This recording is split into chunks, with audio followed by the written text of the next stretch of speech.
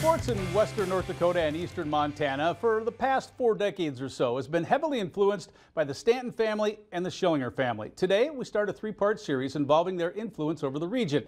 We begin with the Stantons, and as Jeff Roberts tells us, the entire family has impacted the area in their own way. There was a 3-decade stretch in Baker, Montana that kept the town, nicknamed the Friendly City, smiling. Strongly guided by the Schillingers, it all started with the Stantons. Oh yeah, it definitely started with my dad. In 1980, Jim Stanton moved his family of 8, 120 miles from Circle to Baker.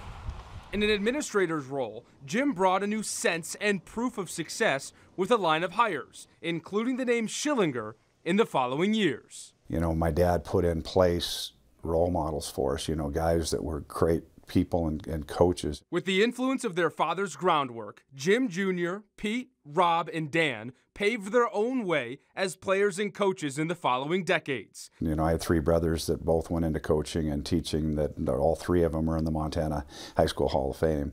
I've seen Pete do wonderful things for many, many years, and Jim Stanton Jr., what he's done at Billings Central is unbelievable. Now Rob winning a state championship and track coach, and the late Dan, what he did at Mouse City, it's just amazing to see the success that the family's had, and it means a lot to me because it ties back to my hometown.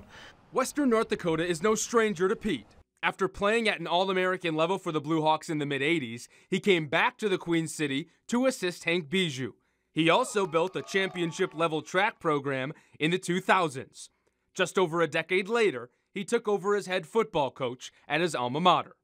I think the people of Dickinson realize, hey, this guy, he can handle all types of recruiting. He can also, his people that he brings in are quality people, got good character, and of course with him and Hank over in Dickinson, they won many championships. As a coach and athletic director, Pete continues to carry on the success that was instilled when the Stantons were students. Every play in the pads or under the headset is a learning experience, not only for him, but to help teach family friends. He's been through many battles as the head football coach, and I think that that's really important. Pete's been one that's been in my corner, which I really appreciate.